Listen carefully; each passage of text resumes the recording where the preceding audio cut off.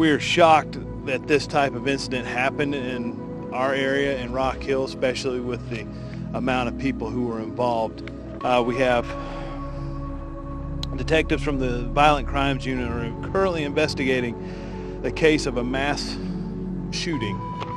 This is not like a mall, but it's a large number of people that we consider large. It's 5 people who are deceased from this incident. One was also taken to the hospital with serious gunshot wounds. I do not have any information on their condition.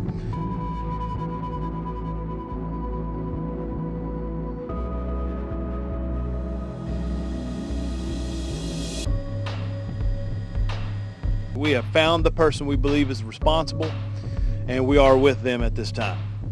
And that's all I can say about that suspect.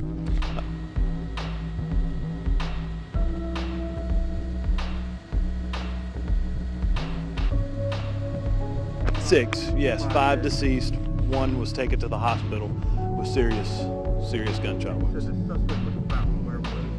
In a home. We found him in a home just right off Marshall Road.